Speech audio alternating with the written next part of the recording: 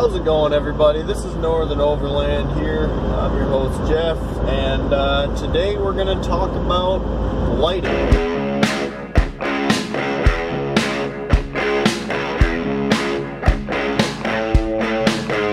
Now, a lot of times when someone gets into overlanding, one of the first couple mods that they decide to do is lighting upgrades.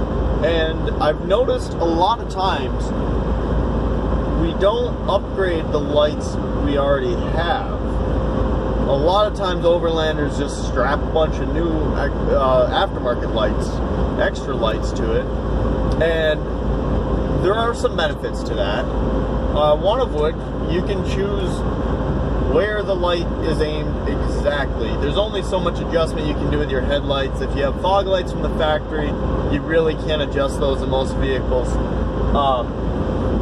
So if you do put a light bar on your roof or something, or in front of your grill, yes, you can point it exactly where you want the light. So if there is a dead spot of light, yeah, that's a great option.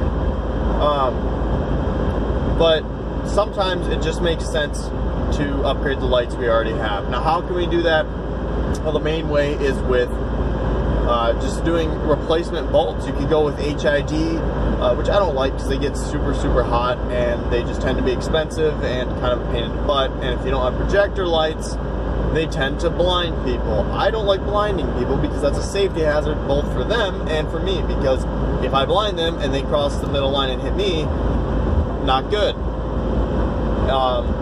And I drive a lot of country roads, so chances are there'll be 60 miles an hour in each direction, which means that's the equivalent of me running into their vehicle at 120 miles per hour, or if it's 55, we're both going exactly the speed limit, it'd be 110, which is not a good idea. That's definitely a visit to the hospital. So LEDs are the choice for me. You could go to premium halogens. I've run them before.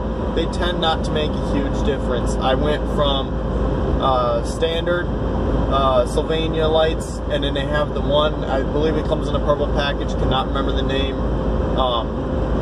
It's between the Silver Star and the regular, it's like the preferred or whatever. I've tried those, it's just alright.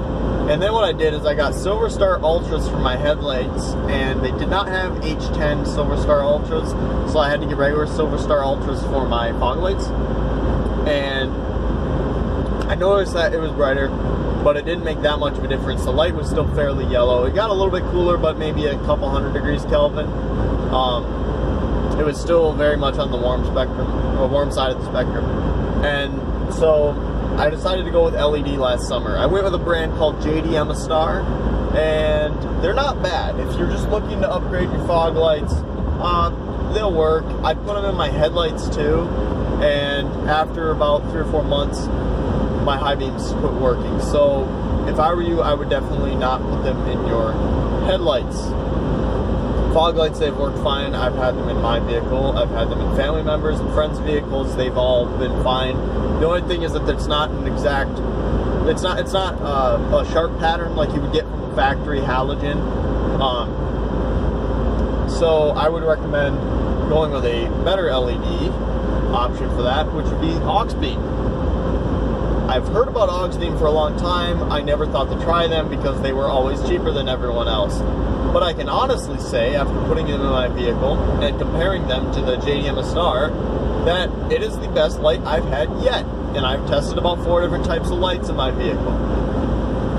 Now, I've read a lot of reviews on them. Everyone seems to like them. I haven't really read any bad reviews. They have a ton of adjustability if you're getting them for your headlights. You can actually rotate them. I believe there's 8 or 10 different adjustments.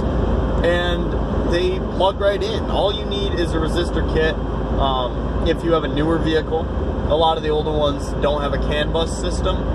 So you're fine if you have an older vehicle. A lot of European ones tend to have it. I drive a Ford, but I still get the warning lights in the dash. But that's only a $20 kit, and the lights are about $30 a kit a lot of times on Amazon, and that's a 2-day shipping, so that's really not bad. And so for $50 you can convert them over. I am reusing the resistors I had from my last set. They work fine. Later on in the video, you will see a side-by-side comparison with them, but I can honestly say that Oxbeam's much better than JDM Star and much, much better than anything you would get from the factory.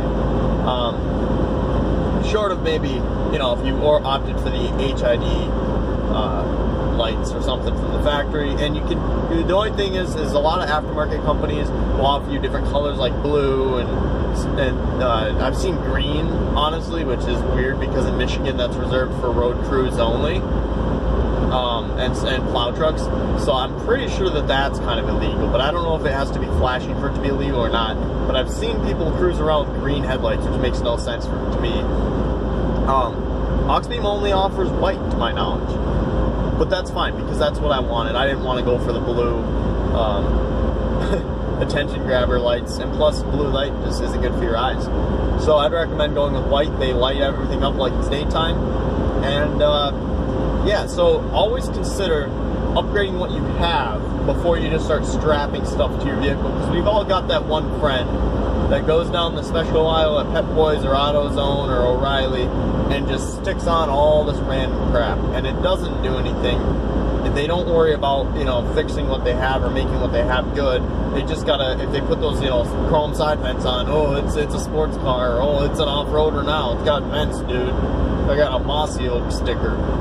Come on, don't be that guy, okay? Just, and if you happen to be watching this and you are someone that is like a sponsored, you know, off-roader or something crazy like that, or you're running like the Baja 1000, I understand that you have big light bars. I'm not saying that it's wrong. I don't even know if you want to call me a recreational off-roader. I sometimes drive down trails, like dirt trails, but that's about it. Occasionally, if I'm hunting or fishing, I'll end up in a muddy spot. I've only had to put this thing in 4-low a couple different times to get out of some tricky situations, mainly in winter. And so, yeah, I don't do a ton, but I do a lot of camping. So what I did is I got 4 of the Amazon special spotlight beams, or spotlight pods. They're LED. I think I paid around like $15 for 4 of them. It was insane cheap. It was a closeout. They had 1 pack of them left. I got those, bolted them up to a little, it's like a license plate guard push bar, and that works great for me. It's just a little extra light, but if I ever want to remove it, it's very easy to remove. So if you're going to put lights on, I would recommend you do little clips or connectors.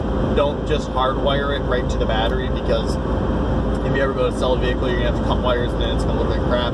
Or if you have to modify your bumper, like I'm going to redo some paint on my bumper, when I go to pull that bar off, I can't just let the lights dangle. They're pretty heavy. It'll rip the wiring out. So what I'm going to do is simply unplug them. And then when I'm done, I'll plug them back in. It's that simple. There's the fog lights, okay? Now, you shut those off. There's headlights. You see the right side again, it's just brighter, just like with the fog lights back here. And now here's both of them together. And there's the fog lights off. And then, because my fog lights don't work with the high beam anyway, there's high beam. Now if you notice, the JDM Star one just gets a little bit brighter. That would be the left side of the screen. And just for fun, real quick here, they're not aimed very well, but we'll go ahead and hit the spotlights too. There's set 1, and then there's the second. You can't see the amber set because they're aimed up so high, they have to be aimed down. So I will get to that eventually. Thanks for watching. Like and subscribe if you like the content on this channel, and put out a video once a week if you can. Thanks for watching Northern Overland.